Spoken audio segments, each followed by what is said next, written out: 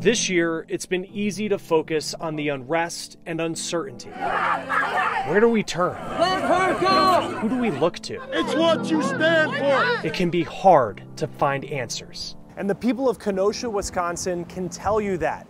But religious leaders say faith can be a source of hope. This week, we're talking religion, the role it plays in society. The message is a universal message. And what issues it faces in the most challenging of years. This is The Race. Welcome to The Race. I'm Chris Stewart. The scars of unrest are still clear here in Kenosha, Wisconsin. And as much of America feels the pain and frustration fueled by the challenges of divisiveness and uncertainty, religious leaders say faith can power us forward.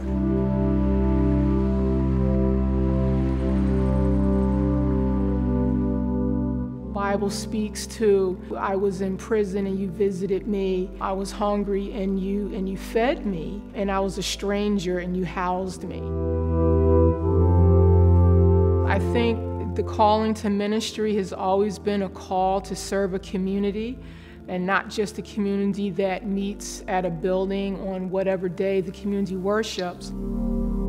Reverend Dr. Monica Cummings doesn't have to look far to see the damage left by the protests turned violent after the police shooting of Jacob Blake. Our church shares a property line with the car dealership that was destroyed by fire. Flames spared this church. In Kenosha, it's easy to see what wasn't. Pastor Eric Carlson sees why. The anger that produced these demonstrations doesn't come from a vacuum. It comes from problems in our society dating back, in some cases, hundreds of years that we have not addressed. As a Unitarian Universalist minister, his sermons are often about bringing diverse ideas together. We're not as much united by any specific idea of God as much as we are united around a commitment to positive social change and to the idea that, we are charged with bringing love into this world. A faith fit for a city wounded by issues of race and equality.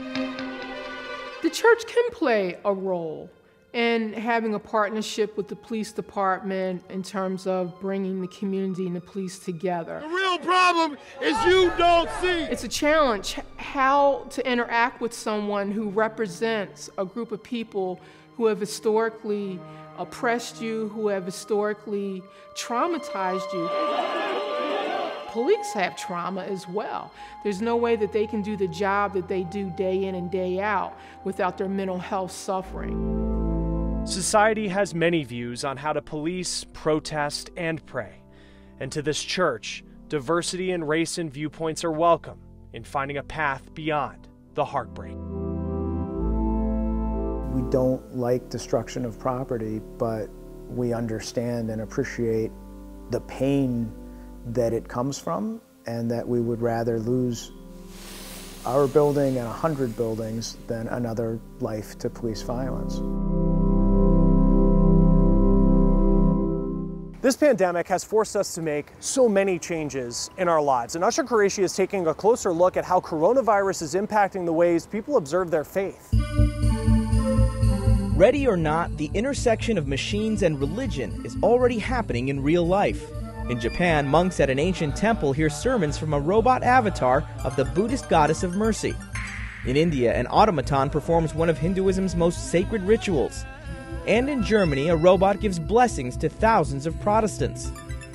You could punch in the language, for example, in which you would request a blessing. Some are now asking whether the next step is an artificially intelligent spiritual leader, and whether counsel from AI could ever replace the guidance of a human cleric. I think that's a really important question that we need to wrestle with, just as we're also wrestling with the hypothetical possibility of encountering intelligent life from other planets. But what about right now? The pandemic has forced millions around the world out of their churches, temples, synagogues, and mosques into virtual congregations. We've been recording our sermons, we've been posting them online, Facebook and YouTube and Instagram. A lot of other Islamic centers are doing the same, trying to keep the community engaged digitally. Teresa Berger, a professor of Catholic theology at the Yale University Divinity School, argues that whether virtually or in person, the physicality of being present remains. And rather than being disembodied, the technology actually allows more connectivity in some cases, such as using the chat feature. In this particular digitally mediated community, people talked to each other throughout the service much more than we might do in a brick-and-mortar sanctuary. In recent years, Facebook CEO Mark Zuckerberg has suggested the social network could address declining church attendance, offering the same sense of community traditionally found in brick-and-mortar houses of worship. Is this about creating profit for Facebook, or is this about truly ministering to the spiritual needs of people? Trying to keep those things separate would be very difficult. Just how exactly technology will alter manners of worship, say experts, will undoubtedly continue to evolve. I'm sure we're going to see some dramatic transformations in the future. For The Race, I'm Usher Qureshi. Financial losses are not just limited to businesses or families. Alexa Liacco shows us how some religious institutions are being pushed to the point of bankruptcy. Bless you all. How y'all doing this morning? This line is a familiar sight to Pastor Bernard Taylor. Make sure you give them some water too. Families in need know when they come to this Brooklyn church, they'll be met with open arms. It's for you. You're with it. And met with a helping hand. It means a whole lot for the community. All because this church does a whole lot for its neighbors.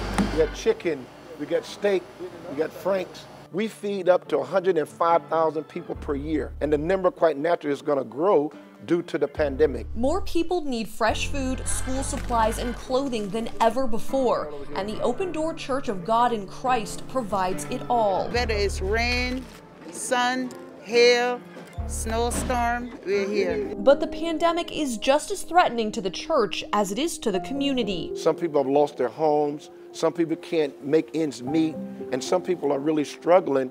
And if they're struggling, we struggle, because it's a trickle-down effect. And so if they're not receiving, then they can't give. The empty pews, grace and peace be unto you, often translate into near-empty collection baskets, leaving the church's staff and its programs in a tough spot. There's been many times that I said, well, I don't know what we're going to do. The business behind many churches in the U.S. is in for a long recovery. The Barna Group found 1 in 3 people who regularly attended church have stopped watching online services.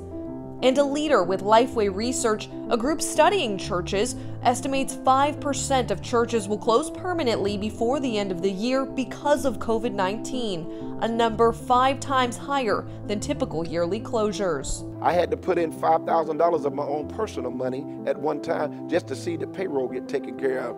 And I don't look for it back. I give it from my heart. And whatever I have to do, I give my last. To make sure this church could survive, a group called Churches Helping Churches also got involved, donating $3,000 to this church and others across the nation who offer their community much more than a house of worship. I'm not working, so I'm glad that I can come here. Pastor Taylor fears if his church can't serve the community, they will lose something greater than a place to gather. What is really at stake here? Well, what's at stake is people lose hope. And we don't want people to lose hope. But he has a plan to make sure his business of helping others stays in business. We have to make sure that we do 3 things. Number 1, we have to adjust, have services coming in your living room, in your man cave. We have to adapt, and then we can overcome. Adapting to a life of coming together while staying apart. It's a new normal for all of us. To overcome the hunger in the community in both body and soul. Help me say together. Together we'll make it. We'll get through it together. For The Race, I'm Alexa Liacco. Research shows that congregations are dwindling as fewer younger Americans are going to church, how some are looking to battle that decline.